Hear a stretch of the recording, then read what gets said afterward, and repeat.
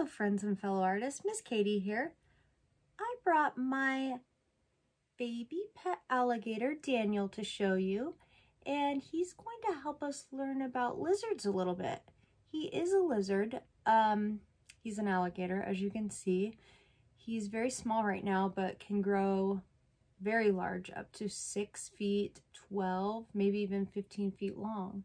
So he's going to serve as kind of a model for us when we look at some other lizards as well. And we're going to do some drawing and then painting. So let's look at the supplies you'll need for this project and then we'll get started. Here are the supplies you will need. Watercolor paper, some scrappy paper for practicing your lizards, pencil, good eraser, watercolors, water, paper towel, some soft synthetic watercolor brushes, couple sizes would be good. You're also going to need salt for this project. If you have a small salt shaker, I had this little chicken one to use, so some way to distribute the salt would be great. Also, if you have a permanent marker for tracing your design, that would be a Sharpie or a Micron.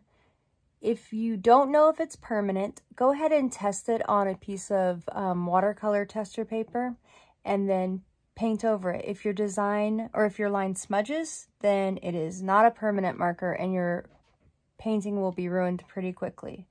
If you want to line it afterwards with a marker that's not permanent, you could go ahead and do that. Just use pencil for your drawing and don't trace it. All right, let's start practicing our lizard drawings. We're going to be drawing some specific lizards that I will put up references for you. These are lizards that I chose that live in a sandy environment or in a desert type environment. The Gila monster is the one that I was going to do my demonstration for. They are a poisonous lizard, really one of the few poisonous lizards of the world. So they're kind of cool and they're really big. They're the largest lizard that we have in North America. So they live in the southwest corner of North America and the very top of Mexico.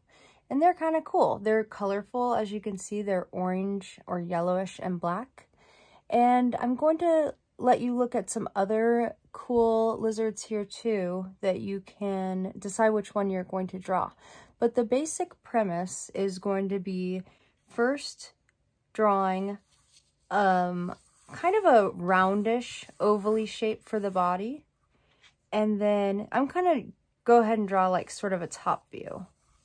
And Daniel's going to help us. As you might have already guessed, Daniel is not real. He is a toy alligator, but he looks kind of real.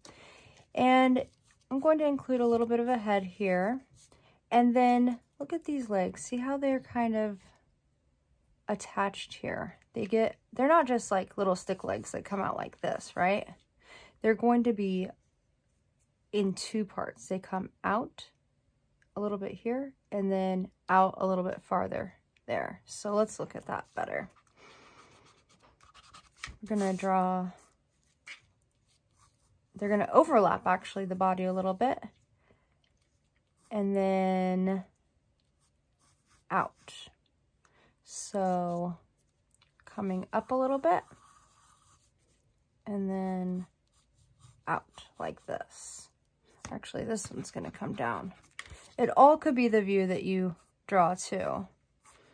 So they're going to come kind of almost like a V, really, guys. Let's look at this. And then these kind of come the other way. So we're going to make a couple little V's here like this.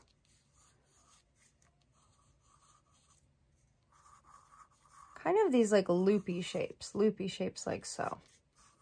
And you can kind of adjust them as you go. You know, this one seems a little big, so I'm going to erase it. I'm drawing darker than I normally would, but I want you to be able to see this really well. Now, the Gila monster has these like little toes, and if I want to, I can draw them as, let's see, he's got 2, 3, 4, 5, just like us. 1, 2, 3, 4, 5.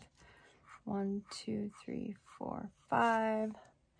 So we can draw, let's see, his back, yep, same. 2, 3, 4, 5. I'm going to draw them as little sticks first. And then to make them better, I'm going to kind of take my pencil and kind of draw around them like this. Obviously, it would have been a lot better to draw lightly, but just for my practice one, it will not matter. As you can see, he's kind of coming alive. And then his tail is really broad here. All the lizards are going to look different, but this guy's got a really broad, fat tail. I read that they live 90% or 95% of their lives underground. And their habitats are really becoming fewer and fewer because of housing, urban development. So they're becoming more rare. Okay, so check this out. Our alligator has eyes like right on the top of his head, but they're looking out like this. In the picture I'm seeing of the Gila monster, his eyes are more like over here, like this. So make sure you look at these images I'm giving you and figure out where to place the eyes, the tail, how long is it, and the feet, legs, okay? So I'm going to go ahead and put this, probably the same view, onto my watercolor paper very lightly, and then I'll show you what to do next. So I finished my pencil sketch and I'm beginning to trace. I wanted to show you a couple of things about his markings that I thought would be helpful. And that is that, well, first of all, I was noticing as I was drawing him, from the references I have, a lot of, I mean, they all look very different. All of these Gila monsters look very different. So you're going to have to kind of just make up his spots, really. Another thing about his spots, it looks like he has these kind of bands on his tail, which are pretty good, easy enough. If you curve these bands like this, it will make his tail look curved, okay? So another thing about these spots is towards the middle, he has these kind of almost bands, but they have like these sort of missing splotches. He's sort of this like desert orange color with these bands, and then there's like these splotches of more of this orange shade. So I guess what I'm getting at is you can't really go wrong with your splotches. Give him some splotches, give him some dark spots. This guy ended up being a little trickier than I imagined. So if you would rather draw maybe a fantasy made-up lizard of your own mind that is less patterned, that'd be fine. This guy's a little more advanced than I had wanted him to be. Let's just put it that way. But I have no worries that you guys will do something very cool with this. So I'm just kind of finishing up my little drawing here, and then we'll get into painting.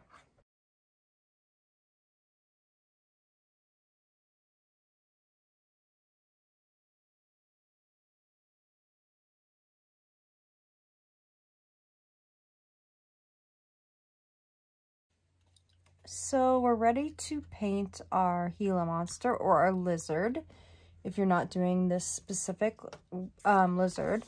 And make sure that your palette lid is nice and clean before you start mixing your colors. I notice mine is still a little bit dirty, so I'm going to clean it up a bit more. And I'm going to show you a couple techniques that I feel like will be useful in this project. The first one is going to be that we're going to paint our lizard one shade in this case, and then when it's dry, we're going to layer over it the darker colors. So this lizard in particular is this beautiful desert orange that I'm going to mix up. And he's not this bright orange that Prang gives us here. Let's look here. So we're going to make one flat color over here. He's not this bright orange. We're going to tone down our orange just a bit. And how can we tone it down? Well, there's a couple ways we could do that, and we can kind of experiment. So it's still light. I feel like it might have a bit of yellow in it. Now, depending on what picture you're looking at, it could be a tad more of a yellow orange. Nice, pretty light. We might need a little bit more pigment. Pigment is the color we're using. In this case, it's watercolor. That's looking closer. And now if we want to tone it down a little bit, we could add the opposite color of orange, which would be blue, or we could use a little bit of brown, and this will just kind of give it a little bit of an earthier feel. Let's see if that looks good. Looks pretty good. Make sure it's mixed up really well. All right, so I'm going to take this color, and I'm actually going to paint my entire lizard, save probably his feet, because those I think I'll just do all dark. But I'm going to go ahead and paint my entire lizard, except his eyes and his feet, this color. Remembering to paint quickly, and don't paint over it multiple times once your color's set up a bit.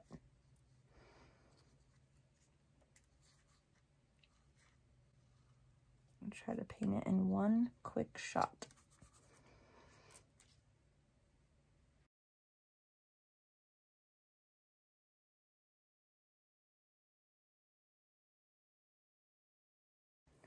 All right, so what do I always tell you guys to do while your paint is drying?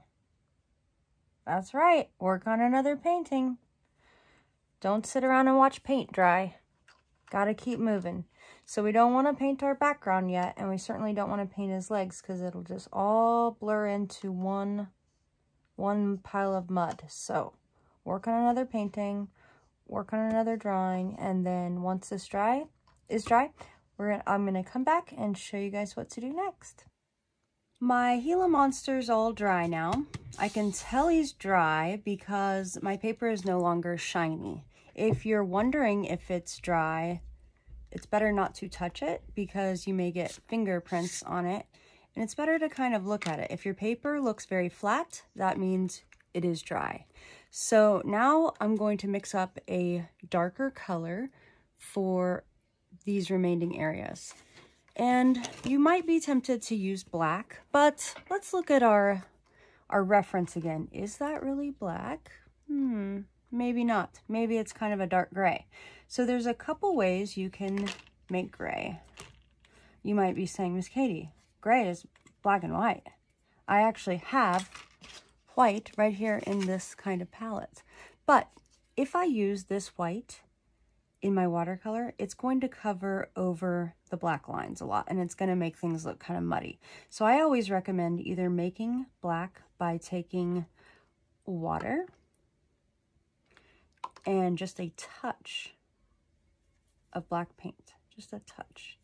And you can make a pretty good dark color that way. Make a gray. I'm going to need mine to be a bit darker. The other way you can make a gray is you can take a couple different colors and mix them together. I think that this regular kind of primary blue and brown make a really nice gray. I might get a bigger brush to speed things along. So let's try to make a very nice dark color. using these two colors.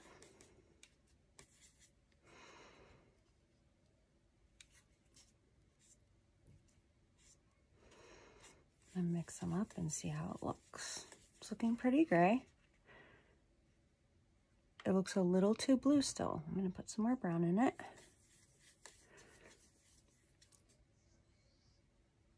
Looking better. Now I might want it a little darker, so I can keep going with this method, or I could just darken it up a tad with some black if I wanted a shortcut. I think I'll keep going with this method though.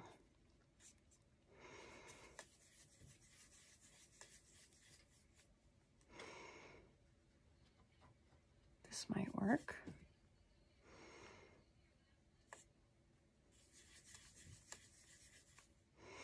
Now, once you find a good color, you can test it over your swatch here. I think that'll work nicely. So, and I can always darken it up, but it's going to be harder to make it lighter. Now, I have here a nice brush. You might be thinking, whoa, that's going to be way too big to get in some of these very small spots. But look at the very, very, very small point on it. I can paint big things and small things with this brush. Okay? So if you have a brush that is flat like this, this will not be able to get into these itty bitty teensy weensy areas. So go for a round brush if you have it. And I'm going to kind of look at my reference and figure out where all of his dark parts are. And remember, watercolor dries a little bit lighter than it looks right when you put it down. So keep that in mind with your paint. You wouldn't want to go in with jet black. It might be too dark.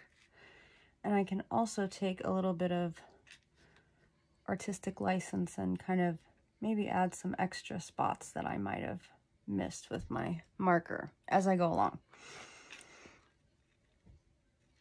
I feel like his eyes are going to be a little darker under here. And I'm going to paint on this a little bit. Now, areas like this, where all of his arm is going to be, it's best to start at one end and then work your way all the way to the end, to wherever this ends up being stopping, wherever your color ends up stopping. So if it carries on to his body, I'm going to just carry on with this rather than painting just the arm and then coming back. So like, let me show you right here. So this area in here is going to be dark right here. So I'm going to just keep carrying on. I feel like.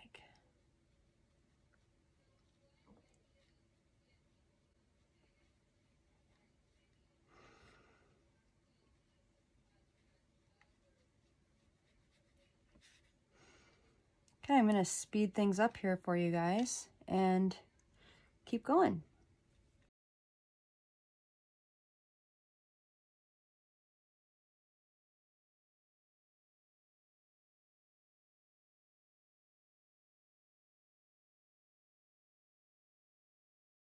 All right, so I want to point out a couple things. First of all, if you go in and you find a spot that you want to clean up a little bit and it's not cleaning up, it means you need to use water to clean it up.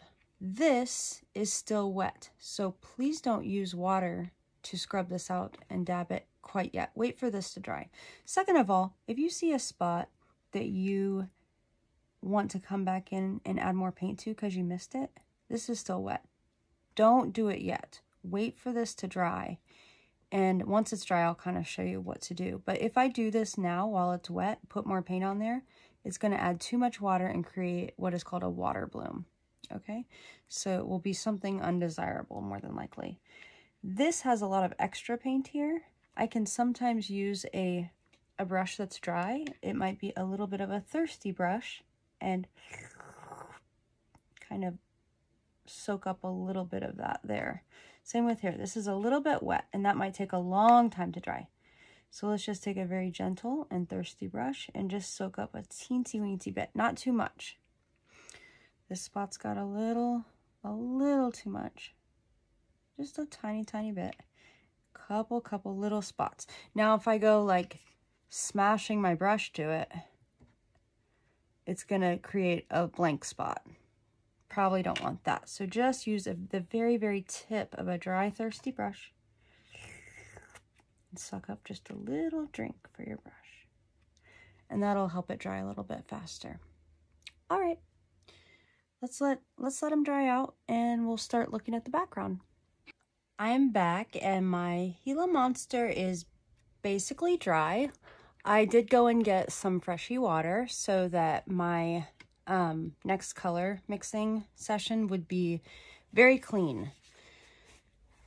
You'll want to replace your water anytime it gets dirty, pretty dirty, so that you have a nice clean colors, really, guys. And truthfully, I normally work with 2 water buckets so that I can wash my brush dirty, and then wash it clean, and then use it. That's really the expert tip, to be honest with you. So I'm gonna mix up enough of a color for my sandy background. I might even use a couple of colors and kind of do a wet on wet thing. So maybe I'll have 2 spots going here. If you can, I would try to save your colors that you're working with, because you never know when you're going to have to go back to them. I know I'm probably going to go back to my orange, so I definitely want to save that, and probably my gray as well. So save your colors if you can. And let's look at some nice tones that we could use for sand. They live in the deserts of the Southwest. So I might start with some brown, but really I feel like some yellow would be nice in here. Also, we're going to be using a salt technique on this. I might have had too much water in here. And if you get too much water, it's hard to get your colors nice and dark. So I'm going to take a little bit of that out. You don't want your palette to be overflowing with color. Now, if I get my yellow wet or dirty, I will clean that right up, but I'm going to just go straight into the yellow. As I was saying, we're going to be using salt for a technique, and if you put salt on watercolor, it has a reaction, and it pulls away the color and leaves these little speckles that are going to hopefully make our background look like sand. But I will tell you that it does not work very well on extremely diluted colors. So a very, very light yellow, you probably won't have very much of an effect. So you need to have a somewhat pigmented color. So I might use a shade like this. That was yellow and brown. And then I might go for more of a, maybe more of this kind of yellow ochre color. Maybe some orange in there.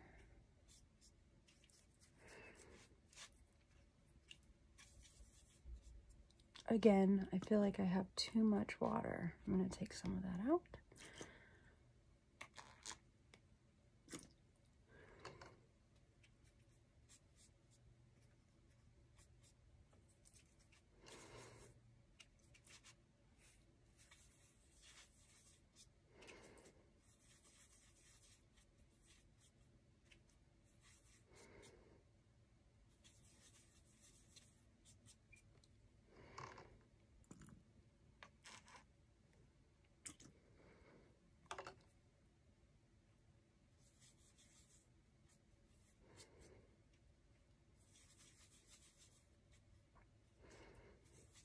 So this one's a bit warmer. They're going to be similar. I was kind of looking for more of a yellow tone. You guys, truthfully, sometimes you just cannot get the colors exactly that you're looking for in the limited palette that you have. But we're going to just work with what we have here. It'll be lovely. I'm going to go with a couple shades like that. And have your salt ready, because once you start this, you really have to keep going. And you have to put the salt on as this is wet. So it might be a good idea to tape down your painting if you can do that. That way your edges will not curl up.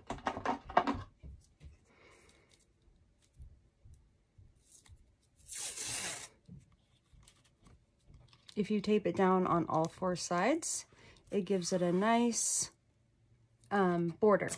I'm just going to tape it down on 2 sides for now. Tape it end to end though, for sure. End to end. I think it's better than just taping corners. It looks nicer. All 4 sides is probably best though. And I'm going to just start putting down my sand. Now, before you do this, if you want to put any small little cactus plants or rocks, this would be a good time to draw those in first so you can paint around those. But for now, I'm just going to go with these 2 colors, and for time's sake, I'm going to use a bigger brush. You may not have a bigger brush, but if you do, this would be a great time to use it. And I'm going to go ahead and paint between these 2 colors here and there. I'm using 2 colors because I'm hoping to give it a little bit of dimension. Now, as this is wet, make sure this is very, very, very wet. And as you're painting this, when you just have some of it painted like so, I want you to take the salt and sprinkle down a somewhat even layer. Not too much, just a little bit. And this brush is almost too big to go around his little fingers, but let's see what happens here. If you have way too much salt, your effect will not work very well.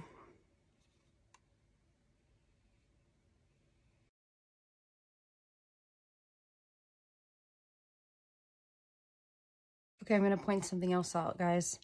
Go paint this way and that way, because let me show you.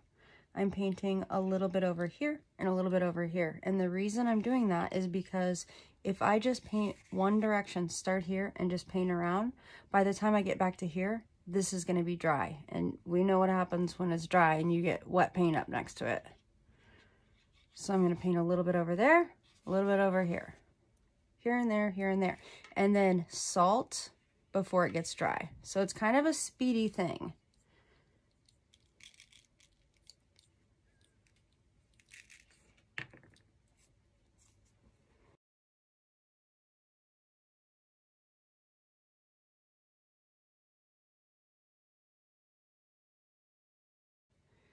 One thing I want to point out is that once you have the salt put down, do not go back over and paint over it or you will lose the salt effect. So just put the salt down and leave it alone until it's dry.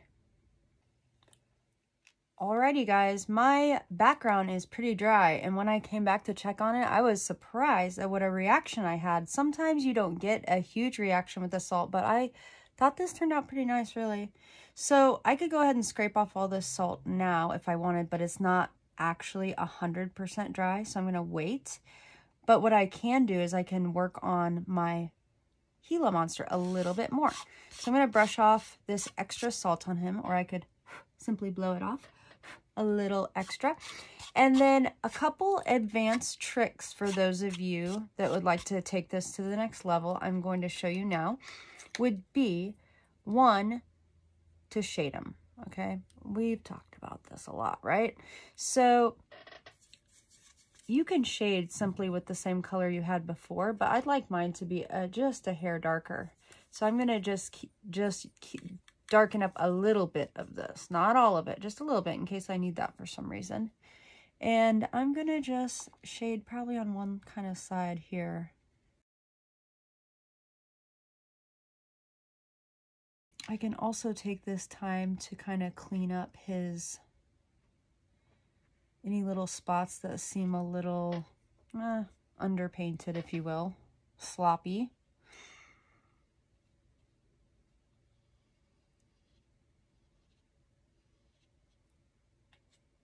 This is called glazing, when we layer our paint like this.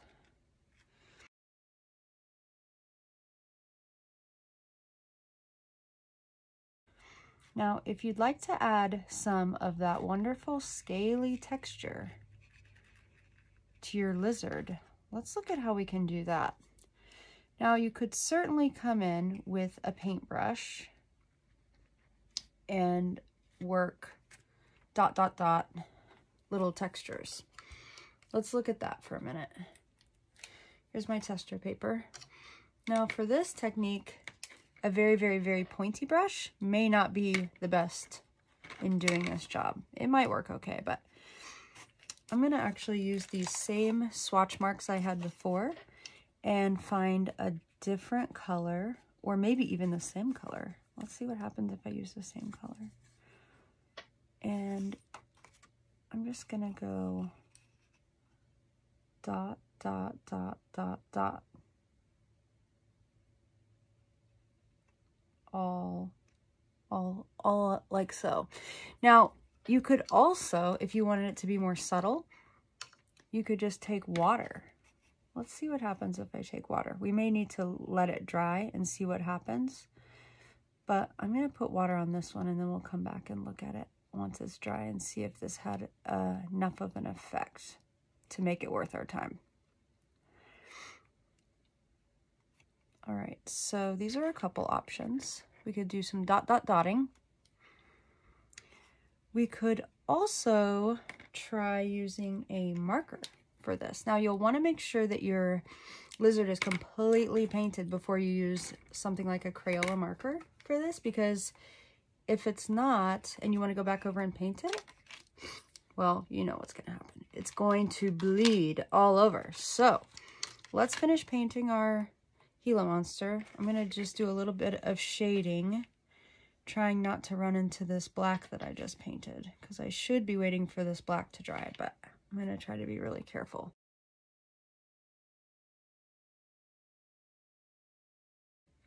I'm not using a lot of water. I'm doing it a little bit dry.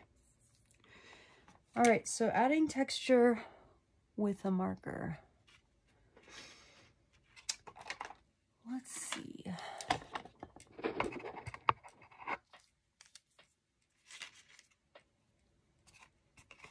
Going back to my swatches, I feel like this technique will work really good. I'm not 100% sure that yellow is my best option though. I'm thinking about going for a color that is basically the base layer of my lizard here, which is like an orange. I feel like that would be nice. So I'm looking at my pictures a little bit. And this way I have a lot of control. Now you could do this kind of sparingly, or you could really cover your whole lizard with it. It would be nice. Depends on really how much you want to put into this. All right, I'm gonna work on dotting my lizard and giving him some textury, scaly skin. And I'll speed through this and show you guys how it looks in the end.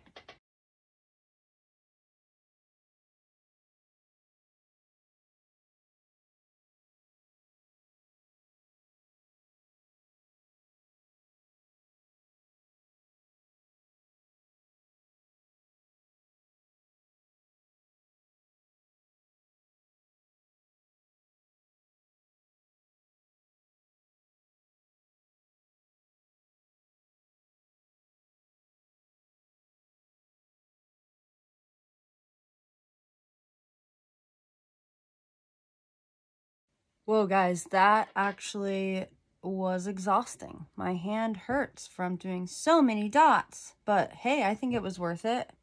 So, man, if you want to put the work into that, I would say that gives a really nice look.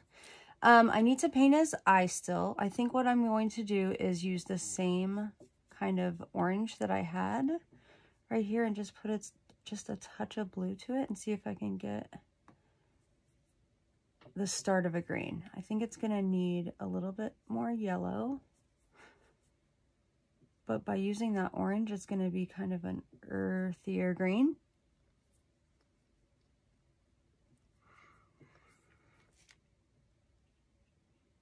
And then also let's go ahead and paint a shadow under him. So I'm going to keep one of these kind of colors here and then add maybe some blue to it. maybe some more brown to it. Yeah, let's go with something like that. Let's test it. Yeah, I feel like that'll be a nice shadow color.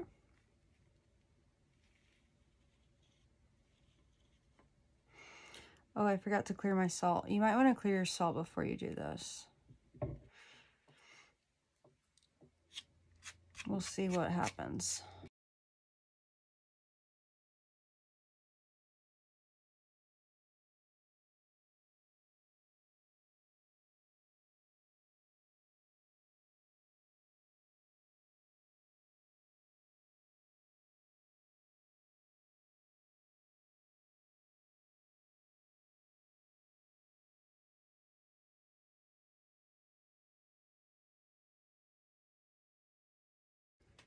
We'll see how this dries up, and I feel like this is about it, guys.